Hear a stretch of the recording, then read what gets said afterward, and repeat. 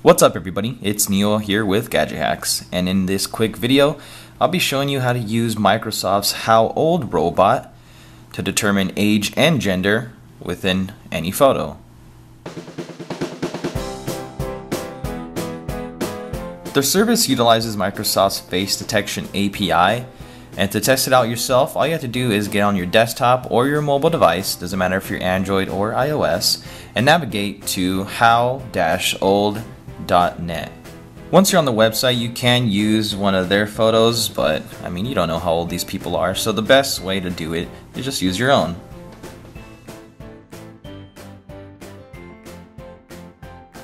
When you select your photo, it'll take a few seconds to process and give you your age and gender. The gender is provided with a little icon. You can see the woman right there. My girlfriend is about 26, so that's not too far off.